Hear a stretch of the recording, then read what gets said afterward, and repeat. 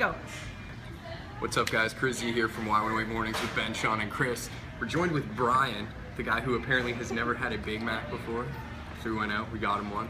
It's made all nice. I hope it's made up to his specifications, because he has worked here. Standards. Exactly. 3 years you worked here, right, Brian? Yeah. Did you ever put out a Big Mac that looked like that? Oh, I've made some killer Big Macs.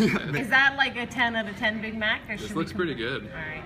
Nice. Because there's also been some pretty sloppy ones that we've sent in. This No is doubt. exciting. This is a first. Okay, To ready? find like the good section. I guess right there. Are you scared? Yeah, I'm a little nervous. Just don't puke.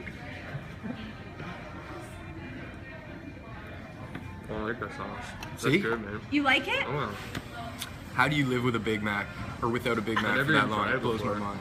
That's good. I heard you guys did the avocado the other day. I almost Not threw bad. up. I almost threw up. It was This so is good. probably better than that, an avocado and olive.